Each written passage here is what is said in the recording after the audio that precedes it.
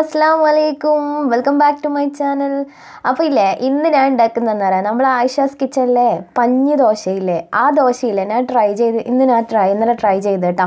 അപ്പോൾ എങ്ങനെയാണ് അത് ഉള്ളതെന്ന് ഞാൻ കാണിച്ചു തരാം. സംഭവം അടിപൊളിയാണ് കേട്ടോ, നല്ല ടേസ്റ്റ് ഉണ്ടായിരുന്നു കഴിക്കാൻ വേണ്ടിയിട്ട്. അപ്പോൾ അതിനൊപ്പം ഞാൻ ഒരു മുട്ടക്കറിയും കൂടി ആക്കിയിനി, അത് എൻ്റെ റെസിപ്പിയാണ് കേട്ടോ. പിന്നെ ഇല്ലേ നമുക്ക് നമ്മളെ റെസിപ്പി തന്നെ ട്രൈ ചെയ്യുന്നുള്ള അഹങ്കാരമൊന്നും ഇല്ല കേട്ടോ, നമ്മൾ ബാക്കി എല്ലാവരുടെ റെസിപ്പിയും ട്രൈ ചെയ്യും കേട്ടോ. അപ്പോൾ ഇല്ലേ ഇത് ആയിഷാസ് കിച്ചണിലെ പഞ്ഞി ദോശയാണ് കേട്ടോ, സൂപ്പർ സംഭവമാണ്. അപ്പോൾ അതെങ്ങനെ ആക്കിയതെന്ന് ഞാൻ കാണിച്ചു തരാം. അപ്പോൾ ട്രൈ ചെയ്തിട്ട് ഞാൻ എങ്ങനെ ആയതെന്ന് നിങ്ങൾക്ക് കാണിച്ചു തരാം. അപ്പോൾ അതിനില്ല ഞാനെല്ലാം ഡബിളൈസ് ചെയ്തിട്ടാണ് കേട്ടോ എടുത്തിന്. ആയിഷാസ് കിച്ചണിൽ 1 കപ്പ് തരി വെച്ചിട്ടാണ് ആക്കിയതിന്. ഞാൻ 2 കപ്പ് റവയാണ് ഞാൻ എടുത്തിട്ടുള്ളത് കേട്ടോ. ഒരു മിക്സീൻ്റെ ജാറിൽ ഞാൻ ഇട്ട് കൊടുത്തിട്ടുണ്ട്. ഇനിയില്ലേ ഇതിനകത്തേക്ക് വേണ്ടത് ഒരു 3/4 കപ്പ് തേങ്ങ ചിരണ്ടിയതും ഒരു ചെറിയ ഉള്ളി ഇങ്ങനെ മുറിച്ചതും കൂടി രണ്ടും കൂടി ഇതിനകത്തേക്ക് ഇട്ട് കൊടുക്കാം. പിന്നെ ഇനി ഇതിലേക്ക് ഒരു 3/4 കപ്പ് തൈര് ഒഴിച്ചു കൊടുക്കാം. പിന്നെ വേണ്ടത് ആവശ്യത്തിനുള്ള ഉപ്പ് ഇട്ട് കൊടുക്കാം. പിന്നെ വേണ്ടത് ഒരു 2 കപ്പ് വെള്ളം. 1 കപ്പ് തരി എടുക്കുന്നുണ്ടെങ്കിൽ 2 കപ്പ് വെള്ളം 1 കപ്പ് വെള്ളം എടുക്കുക. അപ്പോൾ ഇതിനെ 2 കപ്പ് തരി എടുത്തുകൊണ്ട് 2 കപ്പ് വെള്ളം ഒഴിച്ചിട്ട് നല്ലോണം അരച്ചെടുത്തിട്ടുണ്ട് കേട്ടോ. അപ്പോൾ ആയിഷാസ് കിച്ചണിൽ ഇത്താക്കിയാലോ നല്ല കട്ടി ഉണ്ടായിരുന്നു ബാറ്റർ, പക്ഷേ എൻ്റെത് കുറച്ച് ലൂസായിട്ടാണ് ഉള്ളത്, എന്താണെന്ന് അറിയില്ല. പക്ഷേ ആക്കിയിട്ട് നല്ല സൂപ്പറായിന്. അപ്പോൾ അതിനകത്തേക്ക് ഞാൻ ഒരു പിഞ്ച് ബേക്കിംഗ് സോഡയും കൂടി ഞാൻ ഇട്ടിട്ട് ഒന്ന് മിക്സ് ആക്കിയിട്ടുണ്ട് കേട്ടോ. ഇനി ഞാനിതാ ദോശേൻ്റെ പാൻ വെച്ചിട്ട് ഇതേപോലെ ഞാൻ ഒഴിച്ചു കൊടുത്തിന്. അപ്പോൾ ഇത് ഒഴിച്ചിട്ട് പരത്തിയിട്ടൊന്നുമില്ല, അങ്ങനെ തന്നെ ആക്കിയതേ, കാരണം ഒട്ടൊട്ടെല്ലാം വരുന്നുണ്ടോ. അപ്പോൾ ഇത് വേഗം ആകാൻ വേണ്ടിയിട്ട് ഞാനൊന്ന് അടച്ച് വെച്ചിട്ടുണ്ട്. അപ്പം വേഗം ആയിന് അടച്ച് വെച്ചേരോ.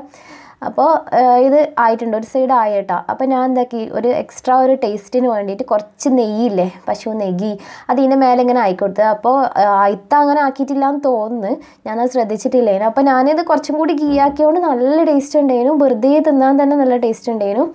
അപ്പോൾ ഇത് ഞാൻ മറിച്ചിട്ട് കൊടുത്തിട്ടുണ്ട് കേട്ടോ. അപ്പോൾ ഇത് ശരിക്കും കറീൻ്റെ ആവശ്യം വരില്ല, നല്ല ടേസ്റ്റ് ഉണ്ടായിരുന്നു, വെറുതെ തിന്നാൻ തന്നെ നല്ല എന്താ പറയുക പഞ്ഞി ദോശ എന്ന് പറയുന്ന പോലെ തന്നെ നല്ല പഞ്ഞിക്കെട്ട് പോലെ ഉണ്ടായിരുന്നു.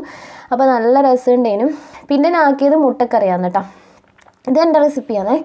അപ്പോൾ ഇത് ഞാൻ 2 സ്പൂണ് ഓയിൽ വെച്ച് കൊടുത്തിട്ട് അതിൻ്റെ അകത്തേക്ക് ഒരു 6 വറ്റൽമുളക്, കാശ്മീരി മുളകാണ്, പിന്നെ 1 ടീസ്പൂണ് മല്ലി അങ്ങനെ ഇട്ട് കൊടുത്തിട്ട് രണ്ടും കൂടി ഒന്ന് ചെറിയ തീയിൽ വെച്ചിട്ട് ഒന്ന് റോസ്റ്റ് ചെയ്ത്, എന്നിട്ട് ഇതിനകത്തേക്ക് ഒരു 2 ഉള്ളി ഇങ്ങനെ മുറിച്ചിട്ടത് ഇട്ട് കൊടുത്ത്, വലിങ്ങനെ മുറിച്ചിട്ടാലും ചെറുങ്ങനെ മുറിച്ചിട്ടാലും പ്രശ്നമില്ല, കാരണം നമുക്കിത് അരക്കേണ്ടതാണ്. പിന്നെ ഒരു 2 തക്കാളിയും കൂടി ഇട്ട് കൊടുത്തിട്ടുണ്ട്. പിന്നെ ഇതിനകത്തേക്ക് ഒരു 2 ടേബിൾ സ്പൂൺ ഇഞ്ചി വെളുത്തുള്ളി ഇങ്ങനെ മുറിച്ചിട്ടത് അതും കൂടി ഇതിനകത്തേക്ക് ഇട്ട് കൊടുത്തിട്ടുണ്ട്. ചതുക്കൊന്നും വേണ്ട, മുറിച്ചിട്ടാൽ മതി, നമുക്ക് അരക്കണ്ടല്ലേ. എന്നിട്ട് അതെല്ലാം കൂടി നല്ലോണം ഒന്ന് വാട്ടി, എന്നിട്ട് പിന്നെ ഇതിനകത്തേക്ക് ഞാൻ 1 ടീസ്പൂൺ കുരുമുളക് ഇങ്ങനെ തന്നെ കുരുമുളക് ഇട്ട് കൊടുത്ത്, പിന്നെ ഒരു 2 ടേബിൾ സ്പൂൺ നമ്മൾ കാഷ്യൂ നട്ടില്ലേ അതും കൂടി ഇട്ട് കൊടുത്തിട്ട് നല്ലോണം ഒന്ന് വാട്ടിയിട്ട് എടുത്ത് കേട്ടോ, നല്ലോണം ഒന്ന് വാട്ടിയിട്ട് എടുത്തിട്ടുണ്ട്. അപ്പോൾ ഇതിൻ്റെ ലാസ്റ്റ് ഞാൻ കുറച്ച് മഞ്ഞൾപ്പൊടിയും കൂടി ഇട്ടിന്, അപ്പോൾ അത് കാണിക്കാൻ മറന്നുപോയതാണ്. അപ്പോൾ ഇതെല്ലാം കൂടി ഇതാ മഞ്ഞൾ പൊടിയെല്ലാം ഇട്ടിട്ട് ഞാൻ നല്ലോണം ഒന്ന് വാട്ടിയിട്ട് എടുത്തിട്ടുണ്ട്. ഇനി ചൂടെല്ലാം പോയിട്ടില്ലേ ഇതൊന്ന് അരച്ചെടുക്കണം. അപ്പോൾ എനിക്ക് ചൂട് പോകാനുള്ള നേരമൊന്നും ഉണ്ടായിട്ടില്ല, അതുകൊണ്ട് ഞാൻ വേഗം അരച്ചെടുക്കാൻ നിന്നിന്.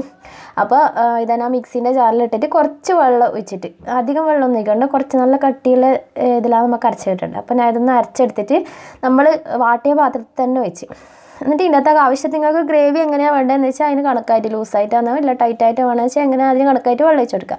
പിന്നെ ഇല്ലേ ഞാൻ ഇതിനകത്തേക്ക് ഒരു ചിക്കൻ സ്റ്റോക്ക് ഇടുന്നുണ്ട് കേട്ടോ മാഗീൻ്റെ. അപ്പോൾ ഞാൻ ഇങ്ങനെ മുട്ടക്കറി ആക്കുമ്പോൾ ഞാൻ ഈ സാധനം ഇതിനകത്തേക്ക് ഇട്ട് കൊടുക്കലുണ്ട്, അപ്പോൾ ഒരു പ്രത്യേക ടേസ്റ്റാണ് ഇനി.